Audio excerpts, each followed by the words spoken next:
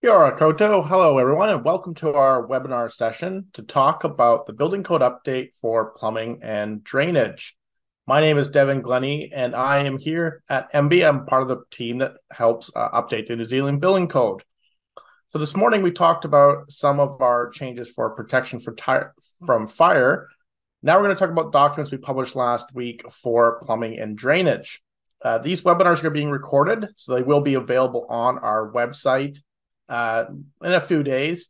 And we have taken a few questions before the webinar started, so we'll be trying to answer those.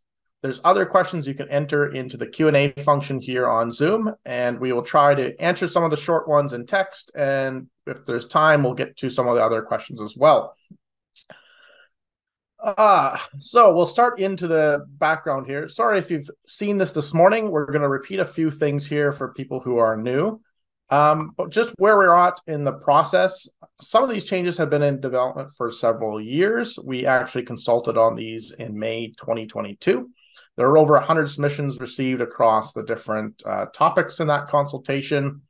After we analyzed and considered all that feedback, we announced the decisions for lead and plumbing in November last year, and then the remaining topics earlier this year in May. So the new documents from that consultation, those decisions were all published online last week. So now the documents have been published, we're entering a period here of implementation and monitoring and seeing how the changes are taking hold in the sector and how they're actually landing. So these updates are important for New Zealanders because the public expects that the building they live in and work in are safe, durable, warm, dry, healthy, and have a low impact on the environment. A little slide here that you may have seen before on the building code triangle. So this just shows the hierarchy here of legislation in New Zealand. At the top is the Building Act. It sets out the rules that all buildings must meet. And it's the primary legislation for building construction in New Zealand. So this is enacted through Parliament, and it's a mandatory set of requirements. The building code sits below that in regulations, specifically Schedule 1 of the Building Regulations 1992. But when most people talk about the building code, they think of the system, which is the regulations, as well as the acceptable solutions, verification methods, and standards and guidance that help support some of those compliance pathways. So today we'll be primarily talking about updates to the acceptable solutions and verification methods. However, there's a lot of details that are actually cited in the standards, and we'll be covering some of those as well where relevant. So we'll be talking about some of the standards we've revised and how that affects plumbing and drainage compliance.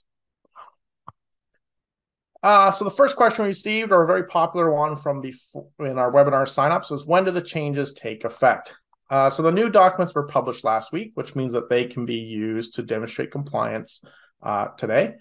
But there is a transition period which allows you to use the previous documents for the next year.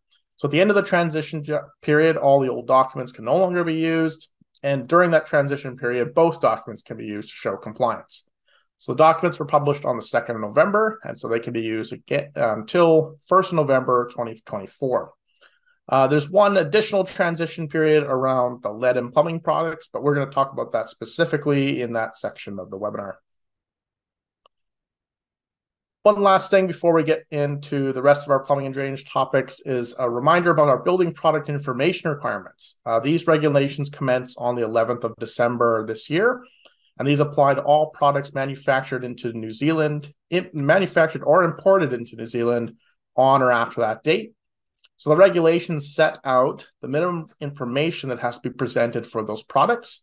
It includes things like the description of a product, its intended use, and installation and maintenance requirements. Most importantly, it also includes information about what code clauses are relevant for the building product and how it might be expected to contribute to building code compliance. We've had several webinars and events already for what this means for the manufacturers, the importers, and the retailers. But there's also benefits for those who are designers or plumbers or building consent officers. The information provides a minimum level for all building products. Everyone gets to see the same information about the different product types, and this allows better access to that information. It can also be used to help support consent applications or making decisions around the use and approval of the products. And it can be helped to support alternative solutions, as the information doesn't have to refer to acceptable solutions and verification methods. It could refer to other ways to demonstrate compliance with the building code through alternative solutions or standards cited overseas. There we go. My slides are changing on me. So we're going to be talking about 3 different parts of the building code today, focused around plumbing and drainage. This is E1 surface water, G12 water supplies, and G13 foul water. When we consulted on these topics last year, there was about 7 different topics that we broke these down into. We asked people when signing up for the webinar which they were most interested in. A large number of responses were around the AS/NZS 3500 standard, so we're going to spend some time on those. And also the backflow, or the protection of potable water supplies. We'll talk about that and focus on that, as well as the water temperatures topic. So those are the things we'll be going into the most detail in, but we're also going to try and cover some of these other things as well. I'm now going to introduce Ross Wakefield, who's going to talk about the details of the changes. Ross is a senior advisor for plumbing and hydraulic services in our building and performance engineering team. He's a certifying plumber, gas fitter, and drain layer. And since putting away the tools, he's worked as a council plumbing inspector, an industry training assessor, and a hydraulic service design consultant. Welcome, Ross. Yeah, thanks, Devin, and thank you all for joining us today to learn more about the plumbing and drainage building code updates. So we're going to get right into it. The first topic we had was lead in plumbing products. Can you tell us where lead is used and why lead is used in plumbing products? Yes, well, the use of lead in the manufacture of plumbing products has been common practice for many centuries. It's most commonly found in copper alloys, such as brass, where a small amount of lead is added to provide malleability when it's machined. Now, copper alloys are frequently used as components of plumbing products.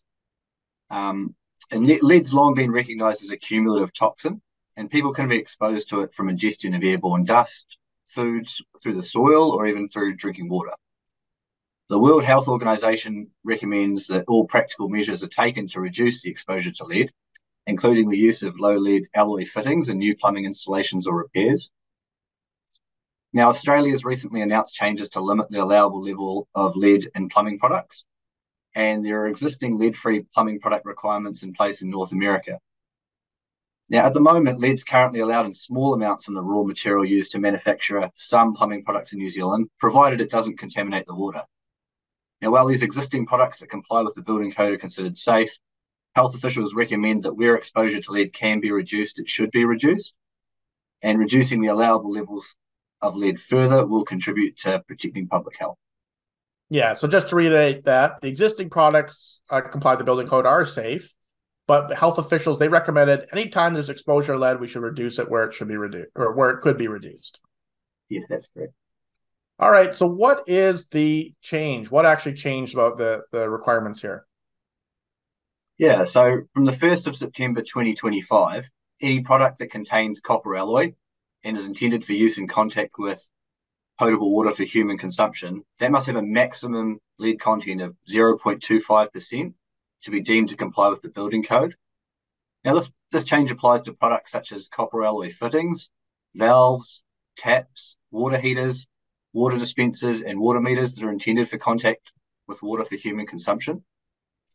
Products that are used exclusively for non-drinking water uses, such as manufacturing or industrial processing, irrigation, or other uses where the water is not anticipated to be consumed by people, are excluded. And this part of the update also clarifies that copper alloy water supply system components must be dezinkification resistant to minimize premature corrosion. Yeah, and this is what I mentioned earlier, where the transition date is actually in the acceptable solution. It talks about the requirements taking effect from the 1st of September 2025. So in a year from now, you can use the new documents, but it will still have this requirement that doesn't enact for another year. So the limit is 0.25%. Why not just say that all products have to have 0.00% lead? Yes, this is something that we looked at in detail, and 0.25% was the lowest maximum allowable level that could reasonably be set for copper alloy plumbing products. Raw materials may contain trace amounts of lead, so it's difficult to set a maximum allowable limit lower than this. And this limit's the same as the one being introduced in Australia and aligns with existing limits for plumbing products in North America. So this ensures there's no gap between requirements for these products on both sides of the Tasman, and they'll be aligned with international markets. How does this affect existing buildings and existing plumbing work? Yeah, well, from the 1st of September 2025, all the products used for new plumbing work will need to comply with the new requirements when using the acceptable solution to meet the building code. And that's regardless of if a building consent is required or not. This proposed change does not affect existing plumbing systems unless they're being altered or replaced. So existing products that are compliant with the building code at the time they're installed do not need to be replaced. Talking about the products themselves, how might a manufacturer demonstrate that their products comply? Yeah, manufacturers can demonstrate their products comply by using the National Sanitation Foundation 372 standard. So this is an American national standard that we've referenced, which provides a standardized method for determining and verifying product compliance to minimize lead contaminants in these products. And this standard serves as the basis to establish compliance with the new G12 AS1 lead and plumbing product provision. And compliance with this standard can be demonstrated with a test report provided by an accredited test facility. And so how might somebody be able to identify that the product complies with the new lead and plumbing provisions? Yeah, there are several ways in which products that comply with the new provision can be identified. As you mentioned earlier, Devin, the new building product information requirements are coming into effect on the 11th of December 2023. And these place obligations on New Zealand-based building product manufacturers or importers of products to state how their product complies with the building code. So this is one way you'll be able to have a look to see how these products comply. There are also international product certification scheme markings that can indicate compliance with equivalent requirements in other jurisdictions. Now, these markings include the Australian lead-free watermark mark of conformity or lead-free certification marks from the American National Standards Institute accredited certification bodies. As mentioned in the previous slide, there's also the test report that can be provided by an accredited test facility in accordance with the NSF 372 standard. And that test report should verify that the product has a weighted average lead content of no more than 0.25%. And that's another way you can check if a product complies. Yeah, and this information here on this slide, this is actually available on our website. So we posted this last week as well under the G12 water supplies page. You can find a link there and read the same information. So we had a question before the webinar started. What will be the phase out period for existing stock of brass plumbing products?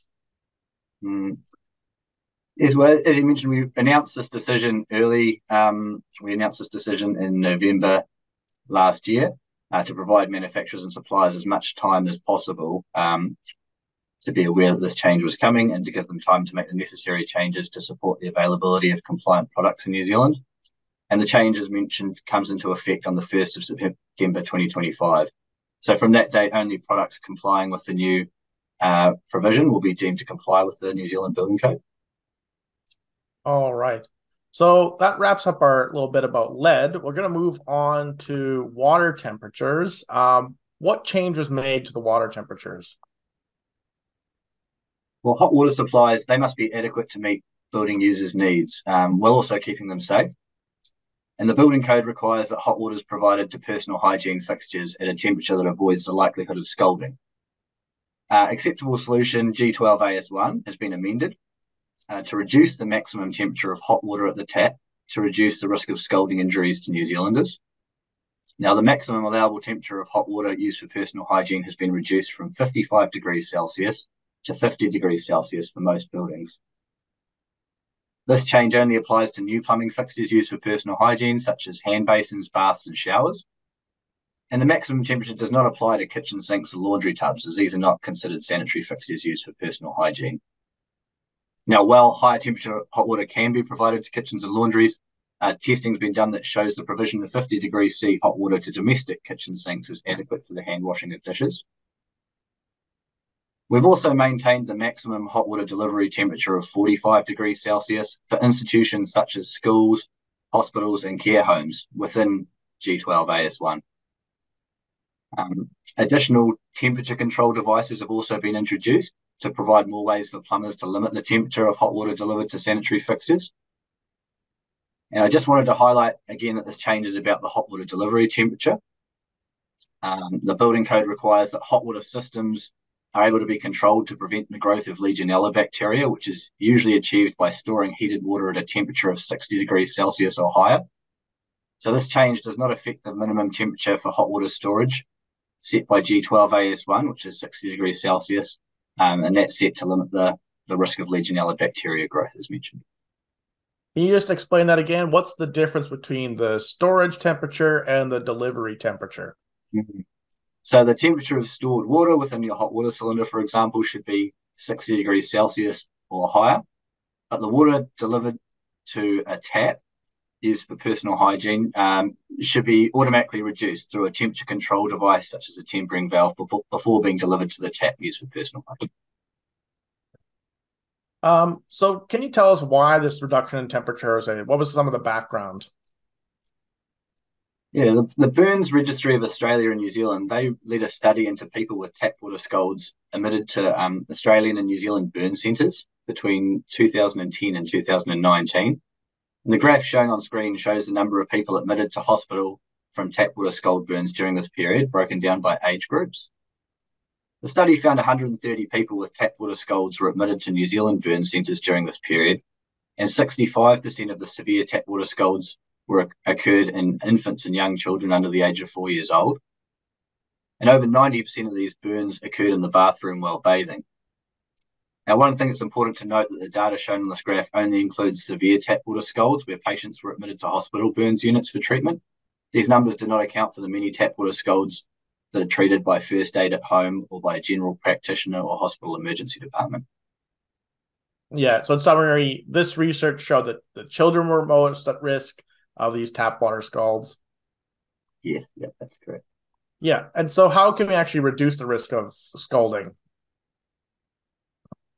Well, on this slide, the graph on the right-hand side produced by the Building Research Association of New Zealand shows the time of exposure and water temperature at which full thickness scalds can occur.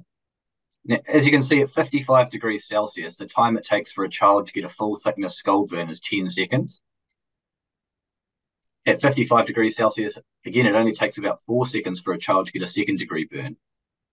Now, when the temperature of water is reduced to 50 degrees Celsius, the time it takes for a child to get burnt increases to 1 minute. And for adults, the time it takes to get scalded increases from about 30 seconds to around 5 minutes. And at temperatures below 50 degrees Celsius, the likelihood of scalding continues to decrease. Now, it's important to note that these changes around the temperature reduction are not retrospective. That is, they only apply to the temperature of hot water delivered to new sanitary fixtures used for personal hygiene. Yeah, so that tiny bit of temperature difference, 5 degrees, actually significantly increases or decreases the risk from that scalding for those children. So we talked about some of the new temperature control devices, or you briefly mentioned it. What are some of the new ways that you can limit the hot water delivery temperature? Yeah, so the temperature of hot water delivered to taps is generally limited using a temperature control device, such as a tempering valve or a thermostatic mixing valve. And additional devices for limiting hot water temperature delivered to sanitary fixtures used for personal hygiene have been provided in new tables within G12 AS1 and Table 8A and 8B. One key change to note with these tables is that those institutions with persons that are at greatest risk from scalding, that have a maximum hot water delivery temperature of 45 degrees Celsius, such as schools or hospitals or care homes, they require thermostatic mixing valves or thermostatic tapware to be provided. These tables also clarify that each thermostatic mixing valve or tempering valve must have a non-return valve fitted to the hot and cold water supply. And these devices may be fitted separately or form an integral part of the valve itself. And just to highlight that these temperature control devices should only be installed or adjusted by authorized plumbers. Yeah, so it's not up to somebody who's a homeowner to go and adjust the temperatures themselves. They actually need to get a plumber involved and make sure that that storage temperature is still being kept at the 60 degrees while the delivery temperature is the only thing affected. All right. We're going to talk a little bit more about backflow protection or protection of potable water supplies. What did we do here? What changes did we make? Yeah, so we've improved some of the requirements to protect drinking water from backflow contamination. Our backflow occurs when the flow of water in a pipe is reversed, which can draw contaminants into a potable water supply, and this can create a health risk to occupants in buildings and to entire public water supply systems. So changes to the acceptable solution G12AS1 within section 3, which is for the protection of potable water, have included providing more clarity around when backflow prevention is required, what type of backflow prevention devices are suitable, and how these devices should be installed and tested. Some of the key changes include providing additional cross-connection hazard rating examples, introducing containment backflow protection provisions to provide additional protection for water supplies, updating some of the backflow prevention device installation requirements, amending provisions for hose taps and hose connection and vacuum breakers. We've also cited the Australian New Zealand Standard 3500 Part 1 water supplies in the new acceptable solution G12AS3, which brings in the cross-connection control and backflow prevention provisions within that standard. And we've made a number of supporting protection of potable water changes throughout the acceptable solution. We'll cover these in a bit more detail in the next few slides. Let's start with some of those new cross-connection hazard rating examples. Can you tell us some of the ones that have changed or what these are about? Acceptable solution G12AS1 describes 3 cross-connection hazard rating categories, which are high, medium, and low. And it provides examples of various building systems which fall into each category. So as part of this update, the following additional cross-connection hazard rating examples have been included, which are the ones that you can see on screen. For high hazard examples, we've included the likes of bidets and douche seats, hose taps associated with soil waste dump points. For medium hazard, we've included an example of treated grey water. Point to note here, we've added an exemption to the existing medium hazard example for swimming pools, spas and fountains, which excludes those filled by hose taps in conjunction with household units. And this will support the provision of hose connection vacuum breakers as acceptable backflow prevention devices for filling spa pools and pools at home, which we'll cover a bit more in the next slide. And for low cross-connection hazards, we've added in 2 new examples, one for drinking fountains and bottle fillers and one for hose taps, other than those associated with medium or high hazard situations. And so how do these backflow protection provisions, how do they relate to requirements from an individual council or for a water supplier? Yes, well, we've introduced new provisions for containment backflow protection to be provided for new premises that pose a heightened risk of water supply contamination if a cross-connection was to occur. Now, containment backflow protection is also known as boundary backflow protection. And this has been defined as backflow protection installed adjacent to the point of supply to a property to protect a water main from any potential contamination risk posed by backflow from a premises. So these new provisions that we've introduced, they only apply in situations where containment backflow protection is not provided by the water supplier. And additionally, they don't apply to premises containing only household units. Where containment device is provided, water downstream of this device is considered to be potable unless there are unprotected hazards within the premises. And individual backflow prevention devices within buildings are still required to be provided upstream of fixtures or equipment that poses a cross-connection hazard. And this is to prevent the contamination of the water supply within the property. The image shown on screen that illustrates the point of supply.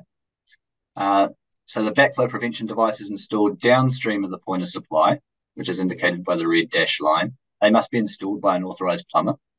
And backflow prevention devices installed upstream of the point of supply are the responsibility of the water supply. All right.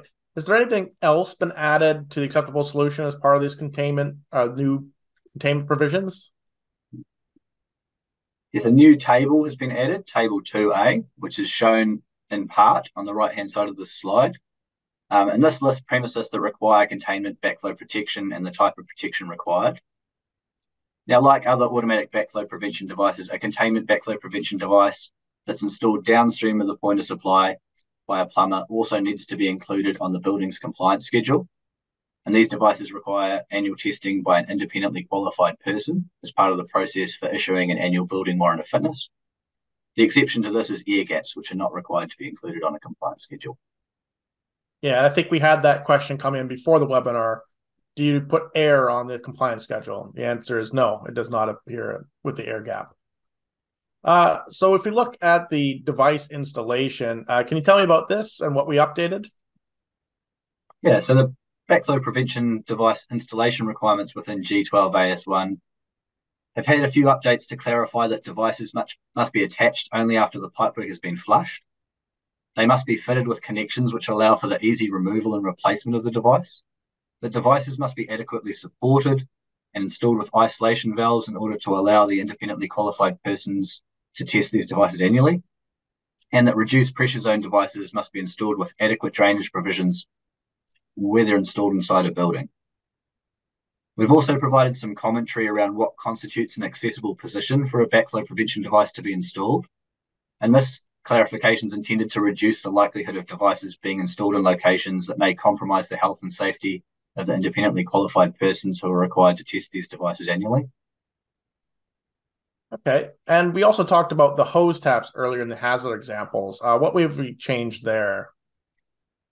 Yeah, so the provisions within G12 AS1 for hose taps and hose connection vacuum breakers have been updated.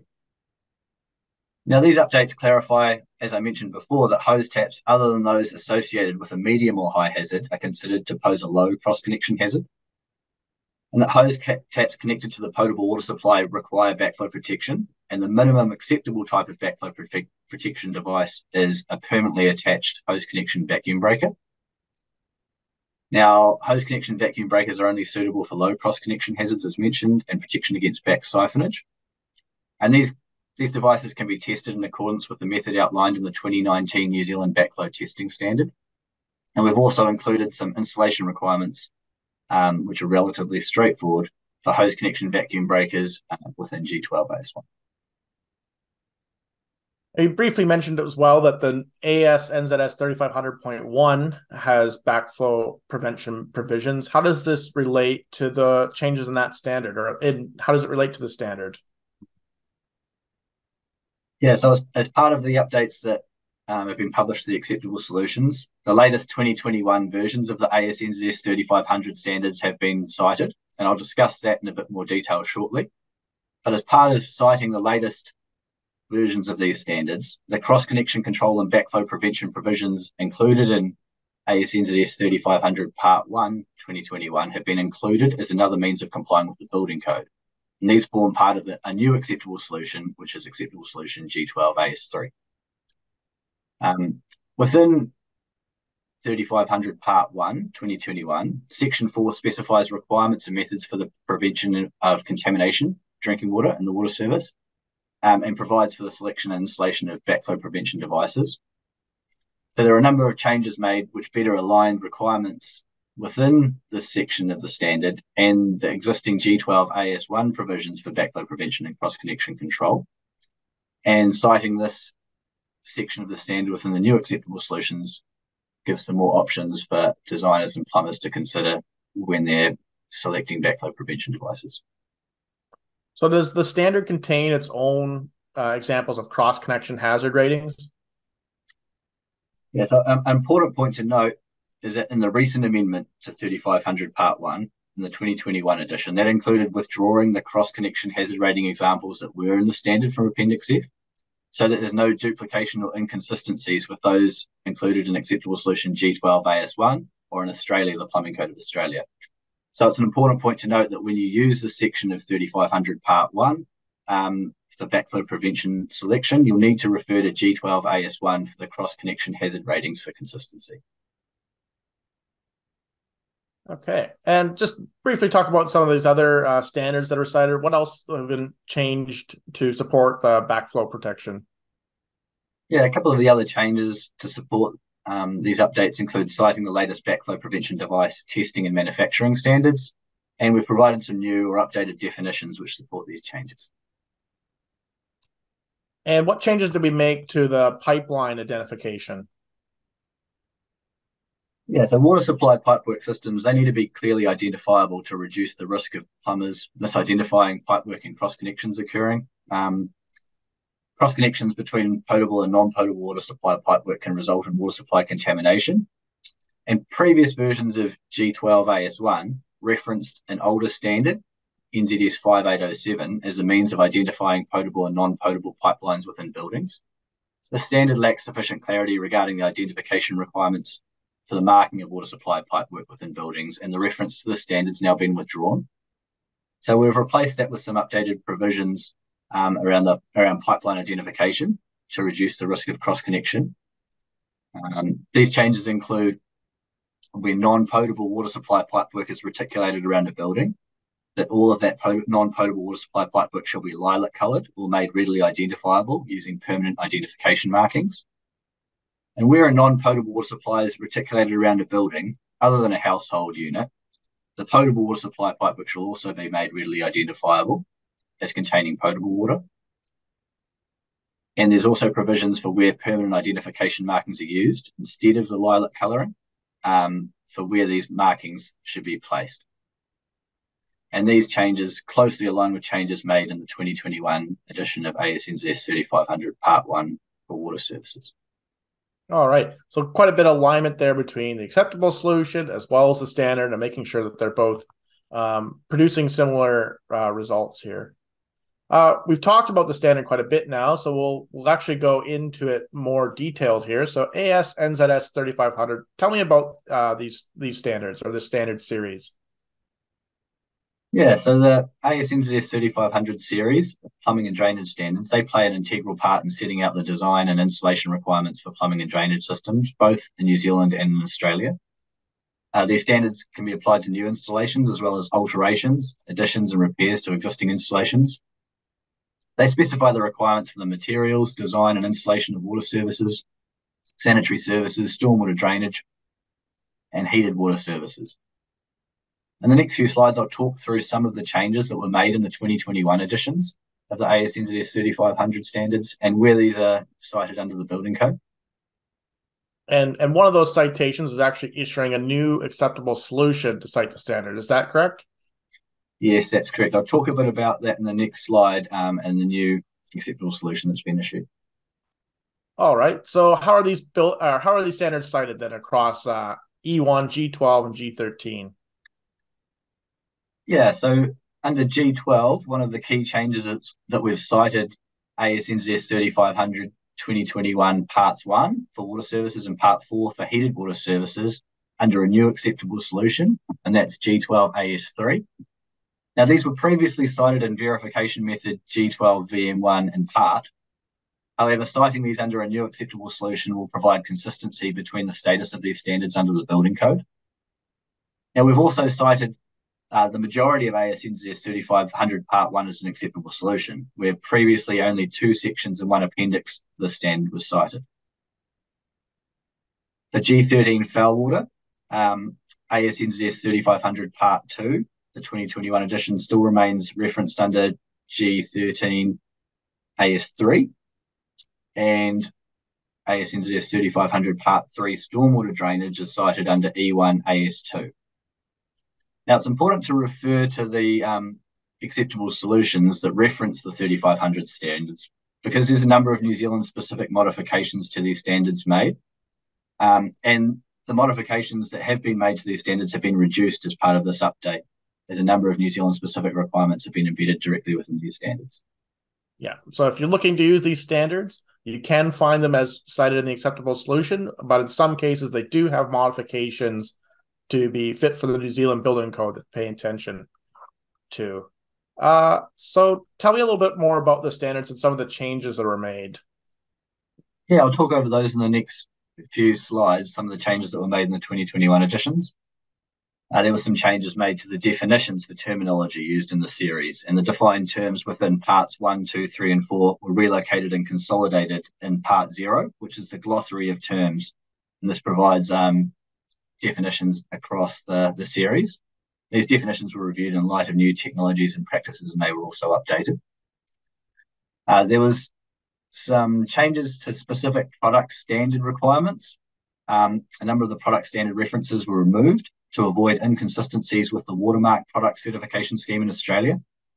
Now, the reason for that is the product standards referenced within the AS/NZS 3500 series may not be the same specifications as accepted under the Watermark scheme, and it was creating some challenges.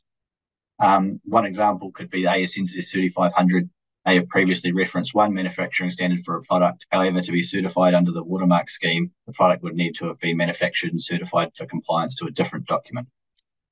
And new product and materials appendices have been added within 3500 parts 1, 2, and 4 to aid in determining if plumbing and drainage products and materials are fit for purpose for use in systems. As I mentioned in the earlier slide, there'd been a number of backflow prevention updates made within 3500 part 1, which better align requirements with the G12 AS1 backflow prevention and cross-connection control provisions. And some of those included cross-connection hazard ratings for atmospheric vacuum breakers, pressure vacuum breakers, and air gaps being amended to align with G12 AS1, which made it easier for us to cite this section of the standard. All right, so tell me some of the changes here in parts 2 and part 3 of the standard. Yeah, so there's been some changes made to the range of materials that can be used for foul water and stormwater wet wells. They've been expanded to encompass prefabricated wells, including those manufactured from high-density polyethylene and polypropylene and PVC. There's also been some changes to the venting requirements in AS/NZS 3500 Part 2 for air admittance valves and pressure attenuators. With regards to the air admittance valve changes, they're relatively minor and they're aimed at reducing any chance of non-compliant installations. The pressure attenuators was a bigger change and will enable more flexible and efficient application for the installation of these types of systems in multi-story developments. There was also changes regarding penetrations in steel frames for water supply pipework. These were updated to be consistent with the National Association of Steel Housing steel framing standards. And they specify the provision of service holes and metal framework, which includes the size, number, and placement of holes. Yeah, and there were still some other changes. Tell me about the jointing methods. Yeah, so there were some changes to the jointing methods for plastic pipes in AS/NZS 3500 Part 1. And they were clarified and expanded to allow different methods, and they really just reflect what should be occurring in practice at the moment. There was a change to the minimum separation distance between above ground heated water services and electrical services in 3500 Part 4. And this reduced the clearance from 100 millimetres down to 25 millimetres to align with the wiring rules. And there was also some changes to the requirements for the marking of pipes in commercial buildings to assist in the better identification of pipework and avoid cross connections, very similar to the changes to G12 AS1 that I mentioned for pipeline identification. And there are some changes to the jointing or the rainfall intensities as well? Yes, so in AS/NZS 3500 Part 3 for stormwater drainage systems, the design rainfall intensities for New Zealand were updated to show the latest values from the National Institute of Water and Atmospheric Research. And they also changed how they're expressed. They're now expressed in terms of an annual exceedance probability to align with the performance requirements of the building code. And that's the probability that a given rainfall total accumulated over a given duration will be exceeded in any 1 year. There were also changes made to Part 4 for heated water systems, specifically around circulatory systems. So this included changes around the location of water meters and entry points for heated water connections to individual units within buildings that have circulatory heated water systems, and include insulation provisions for non-circulatory heated water piping branches from these, as well as recommending a maximum capacity of 2 litres for any dead leg from the branch to the outlet. These changes aim to improve the amenity for users in buildings with circulatory heated water systems and reduce wastage of water and energy. There were also the heated water delivery temperature control provisions within 3500 Part 4. Now, they were withdrawn, and so there was no duplication between the provisions in that standard and what's set in the acceptable solution G12AS1, which is published by MB, or by the Plumbing Code of Australia. So that's the likes of the maximum delivery temperatures that we mentioned earlier and the delivery temperature control devices. If you're using ASNZ 3500 Part 4, you'd need to cross-reference G12AS1 for those maximum hot water delivery temperatures. All right. So there's a lot of changes there. I guess if people want to see more, they can read about them on the Standards New Zealand website, read the standards directly. They are available for download there. We're going to move on into some of our water system supply component changes, starting off with expansion vessels. Can you tell me about expansion vessels? Yeah, so expansion vessels, they've been introduced into acceptable solution G12AS1 as a low-cost, simple-to-install alternative to expansion control valves for mains pressure storage water heating systems. So cold water expands when it's heated, and because storage water heating systems are fitted with a non-return valve on the cold water supply, this prevents the expansion forcing back into the water supply. So there needs to be some other mechanism in the system to prevent water heaters or other components from rupturing. The status quo is the provision of an expansion control valve or a cold water expansion valve, but expansion vessels are a new option that can be used under this acceptable solution. And some of the benefits of installing an expansion vessel as an alternative to an expansion control valve include the potable water savings of around 5 litres per day, more stabilised pressures within the hot water system, and it also reduces the need for a drain that you'd require from an expansion control valve. So how do you actually determine the size of an expansion vessel needed? Yeah, so a new section covering the installation, sizing, and commissioning of expansion vessels has been included in G12AS1. And in this section, there's a calculation method that you can use to calculate the size of an expansion vessel. And there's also an example table to help with selecting the correct size expansion vessel to match the storage water heater. Yeah, so people can go and read that in the new G12AS1. We also have changes made to the seismic restraint of water heaters. Can you tell me about that? Yeah, so the previous detail for seismically restraining storage water heaters required straps to be provided no further than 100 millimeters from the top and the bottom of the storage water heater. So this created some challenges with the straps clashing with pipework connections and cylinder controls. So we've added some new notes below the figure within G12AS1, figure 14 that's shown on screen, which provide alternative options for the seismic restraint straps to be located within the top and bottom 25% of the cylinder. Now, where this is done, you need to provide an additional strap centrally for cylinders up to 200 litres, or 2 additional evenly spaced straps for cylinders over 200 litres. Now, an additional strap placed centrally is also required where a cylinder is located more than 12 metres above ground, or say on the 4th story or above in a multi-level building, as the upper levels of a tall building can experience higher seismic forces in an earthquake. And a maximum total of 4 straps are required in any situation when complying with these new provisions. And just to reiterate, the seismic restraint for cylinders over 360 litres are outside the scope of this acceptable solution in detail, and they may require specific design. All right, so some options there for some more flexibility for those straps. Can you tell me some of the other changes made in G12AS1 here? Yeah, we've made some updates to specify that pipework insulation material exposed to direct sunlight must be UV resistant or suitably protected to withstand degradation. We've also made some updates to pipework system installation standards. So water supply systems can be constructed from various types of materials. And to assist plumbers with ensuring that systems are installed correctly, we've cited suitable installation standards for UPVC pipework, copper and polyethylene pipework within G12AS1.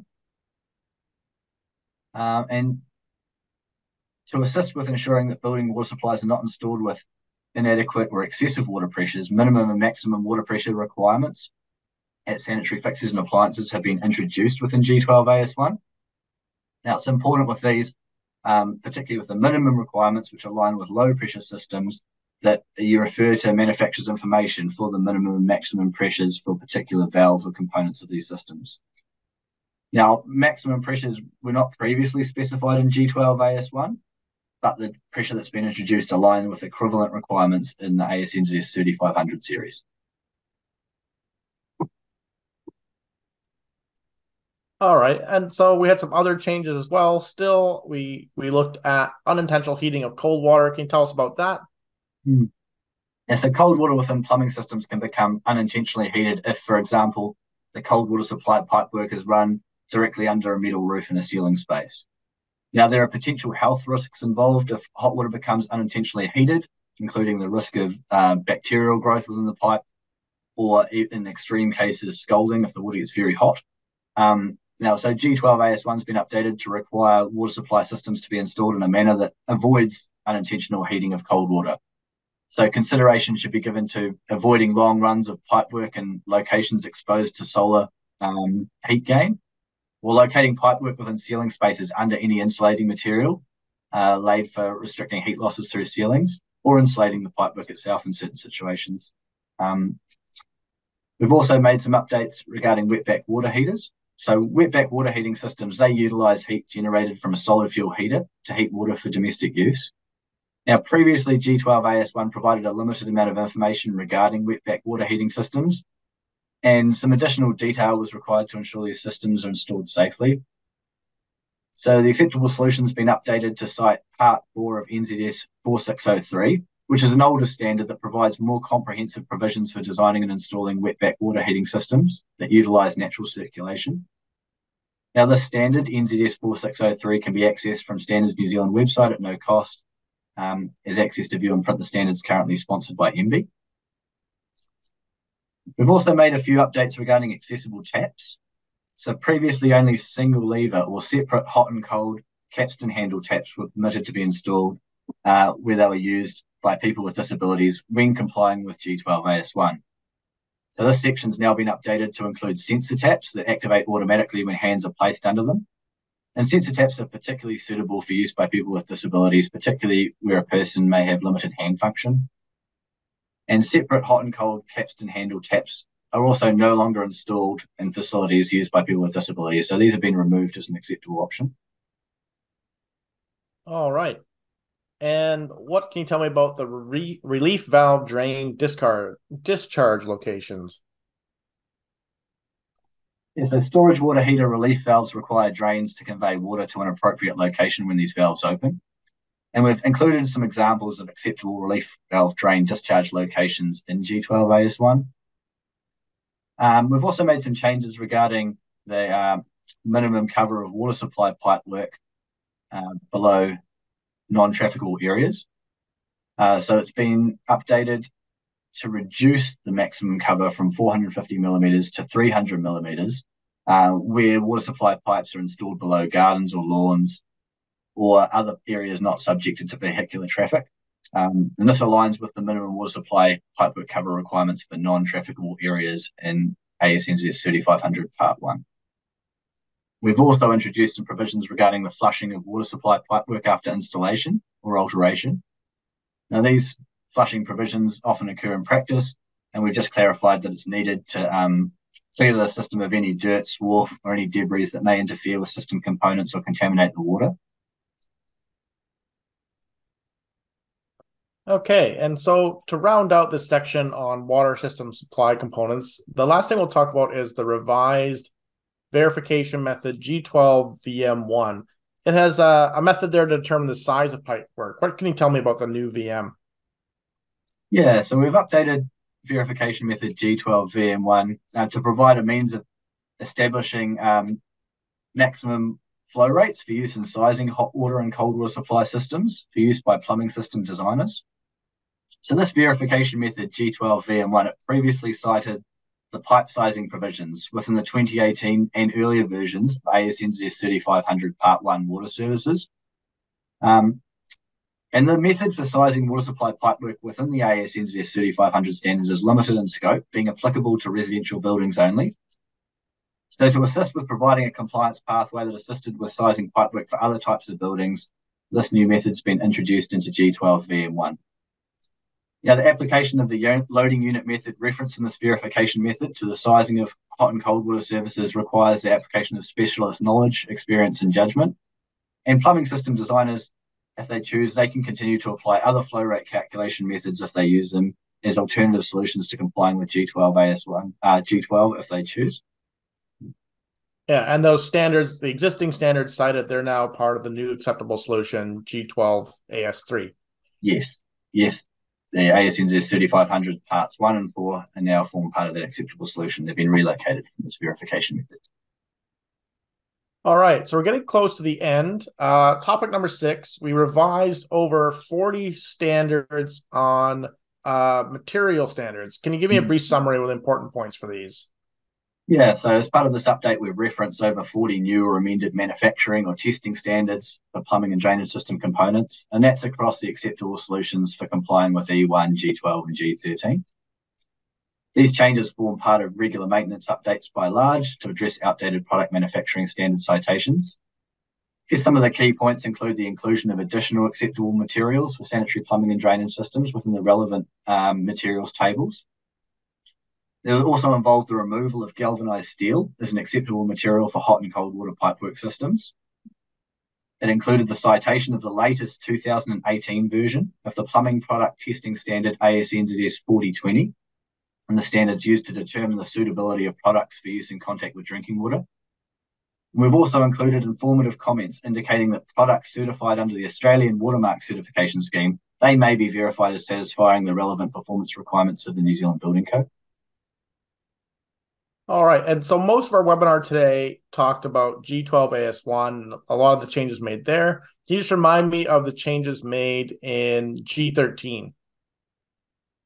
Yeah, so we've made a few updates to the acceptable solutions for complying with G13 foul water. These are predominantly to ensure consistency of key industry practices between the acceptable solutions and provisions with ASNZS 3500 Part 2 for sanitary plumbing and drainage. So some of these consistency alignments include the addition of inclined junction provisions within acceptable solutions G13 AS1 and G13 AS2. Now this improves consistency with the provisions introduced into G13 AS3 as part of the 2020 Building Code update. One of the other changes is reducing the minimum gully height above an unpaved ground level in G13 AS2 from 100 millimetres down to 75 millimetres. This is to align with the equivalent provision in ASNZS 3500 Part 2, which is cited in G13 AS3. And remind me about the changes made to E1 as well? Yeah, we've made a few updates to the acceptable solutions for complying with E1 surface water. As mentioned, this includes citing the new version of ASNZS 3500 Part 3 2021 stormwater drainage as an acceptable solution, and we removed a number of redundant modifications to the standard that were previously found in this acceptable solution, as they are no longer necessary. We've also cited new material standards, an acceptable solution E1 AS1 for surface water drainage system components, and we've provided a calculation example for the catchment area for type 1 and 2 sumps in E1 AS1. All right. So that brings us to the end. We do have time for questions. We're right on time here. I just haven't loaded up what these are. I'm going to take a scroll through and try and find some.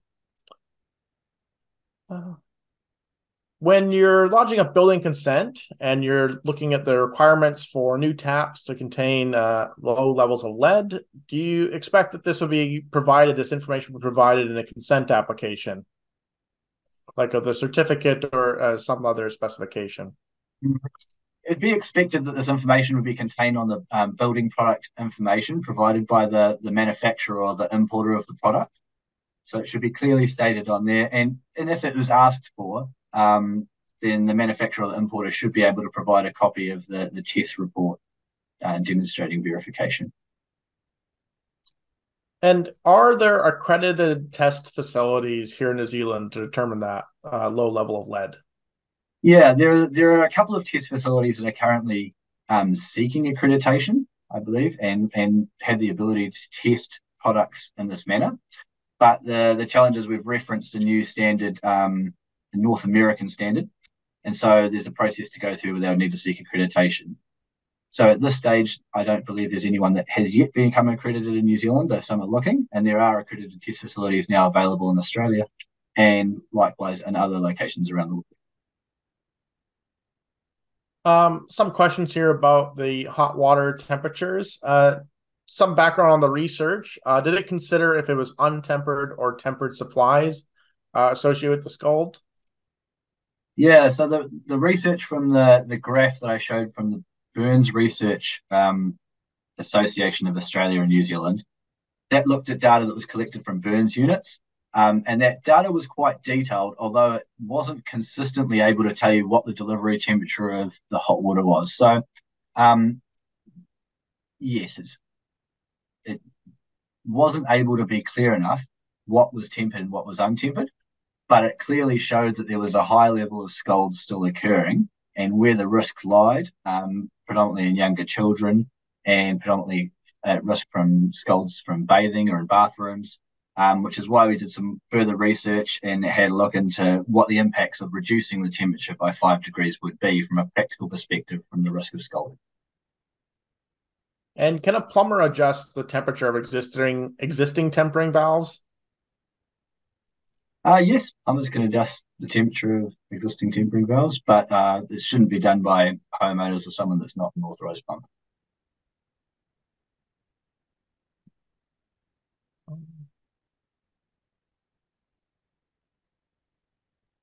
There's one here about ASNZS 3500. It may be more detailed than you can answer, but I'll ask it anyways. Within point one, or part one and part four in G12, is section 425 on backflow prevention acceptable in G12? 425 of 3500.1. Yeah, so we've included a modification to the referencing of ASNZS 3500 part one. There's only two, and one of them is to exclude the referencing of that section. And that section's a very broad section around the use of integral backflow prevention devices within appliances and other equipment. And that was excluded because there's some challenges with how those are then verified and how they would meet requirements under the Building Act for the compliance schedule regime, and he would check these integral backflow prevention devices were performing and how they met the required hazard ratings. Okay, switching to some of the backflow questions here. With the new backflow requirements, does this extend to irrigation cross connections where chem check valves were previously used? No, they don't apply for solely an irrigation installation. It only applies to new building work to water supplies that would be connected to serve sanitary fixtures or sanitary appliances in buildings. Does the backflow prevention apply to rural properties or self-supplied water tank systems? Yes, they would apply to rural properties and self-supplied water tank systems.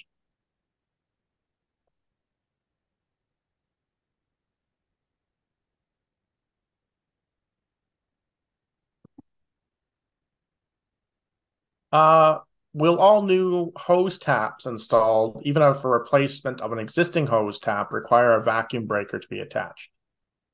Yes, a minimum level of backflow prevention where a hose tap isn't associated with a specific hazard should be a hose connection vacuum breaker fitted to new hose taps. Comply with G12A. There's some questions here about the identification. Like what kind of identification would be required for those non-potable water pipes? Would stickers be adequate, or what forms? Yes, stickers, as long as they're permanently affixed to the pipework, would be adequate. And there's some provisions within the acceptable solution, likewise within the ASNZS 3500 standards around where those stickers should be placed, the sort of spacing distances on pipe and where the pipework penetrates through walls or may branch through ceilings and the likes. So yeah, stickers in adequate locations where the pipework isn't covered or where the pipework is insulated for some reason you couldn't tell that was coloured can be used. Another one here about sprinkler systems and backflow. Are backflow protection devices required to isolate the sprinkler system from the potable water supply? Yes, all fire sprinkler systems should incorporate a backflow prevention device where they're connected to the potable water supply.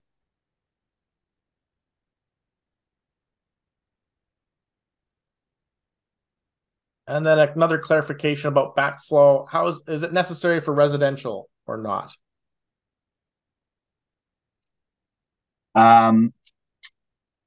Yes, the backflow prevention and cross-connection hazards need to be addressed within residential properties. The new containment backflow protection provisions that were introduced into G12 AS1, they don't apply specifically to single residential buildings.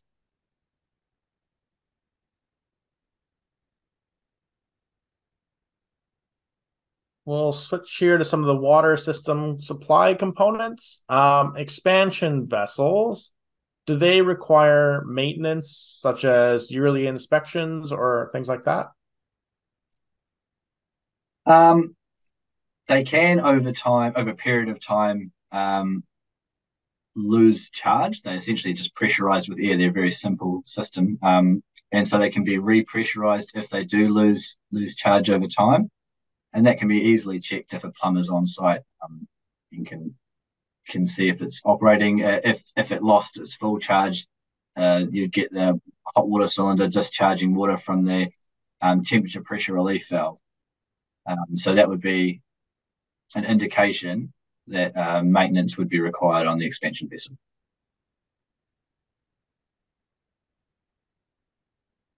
Someone's asked here a question about standards. Under the Building Act, Section 25A, are standards required to be posted on MB's website as part of the acceptable solution? I can answer some of that. No, the answer is not required to be posted on our website. They are incorporated into the content of the acceptable solution. There's other requirements under the Building Act about how standards are incorporated, and we basically we advertise where they are available, and so you can go and look those up. As we discussed earlier this morning in the fire presentation, there are standards that we cite and sponsor through Standards New Zealand, but in some instances, we're unable to sponsor free access to the standards. And that's because of international agreements or copyright issues between those other standards. But the new standards, the AS NZS 3500, they are available on the Standards New Zealand website.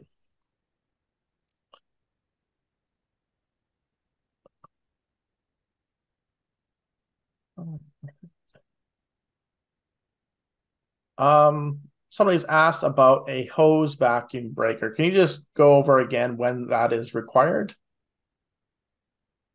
Yeah, so under the updates to G12 AS1, for hose connection vacuum breakers, they'd be required for hose taps where there's no medium or high hazard directly associated with that hose tap.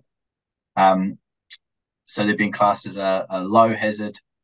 Hose taps have been classed as presenting a low hazard where there's no specific hazard near it. That's just because it's uncontrolled. People can hook a hose onto it and it could potentially become submerged in a contaminant. So the provision of a hose connection vacuum breaker helps mitigate that risk, and they can be installed on new hose taps. Where the hose tap's associated with a higher hazard, if it's used specifically with, for example, the new high hazard example provided for soil waste dump points, where someone might be discharging foul water into a dump point and you have a hose tap there to clean it down, then that would be considered a high hazard, and a high hazard device would be required with that hose tap. And does the vacuum breaker apply where there's no pool? That's just a follow-up on that question as well. Yes. But for residential properties, a vacuum breaker would be sufficient protection against filling a residential pool or spa. Another question about the lead requirements. How does it apply to showers, baths, and things like laundry tubs? What components would have to be low lead?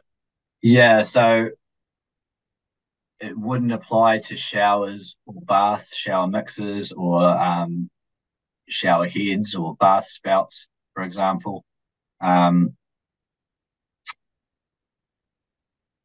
recognition that these are not fixtures that are typically used for the consumption of water, and that water usually isn't left sitting in it for a long period of time.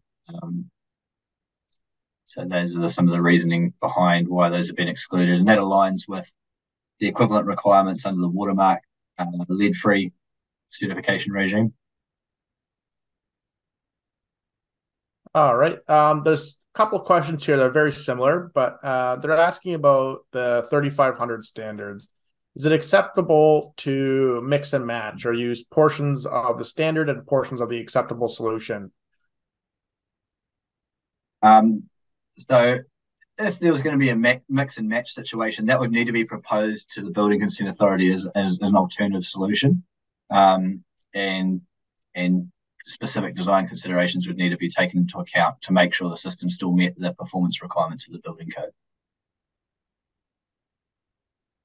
Yeah, so just to reiterate that, if you're picking an acceptable solution and it cites the standard, you're expected to comply with that fully. And if you can't, then it's an alternative solution. Just pick up on our last question there. Did we talk about the laundry tubs in our lead provisions? Around laundry tubs? Yeah. Laundry tubs aren't specifically discussed in there, but if they incorporate a tap that could be likewise utilized on a kitchen sink, if it's a laundry tub that's a bench-mounted tap, then that tap would need to comply with those provisions. A couple of questions coming in if the webinar is going to be posted, and yes, it will be posted. The recording will be posted in a few days. It takes a little bit of time to get it all configured and put up online. So it will be available. I'm not seeing more questions come in. There's a few that I may have missed, but if we have missed them, we will try and address them after the webinar. And if there's answers that we can provide, we can do that. Unless we get anything else, we may end it here. Yeah, well, thanks everyone for dialing in to listening to the webinar today, and thanks to all those who provided comments and feedback during the public consultation and the development of these proposed changes. All right. Well, thank you, everybody. There will be an email that goes out after the webinar to just wrap it up, and we will try and provide links to the recordings and things like that when it's available. So look for those on our website, building.gov.nz. Thanks, everyone, for attending.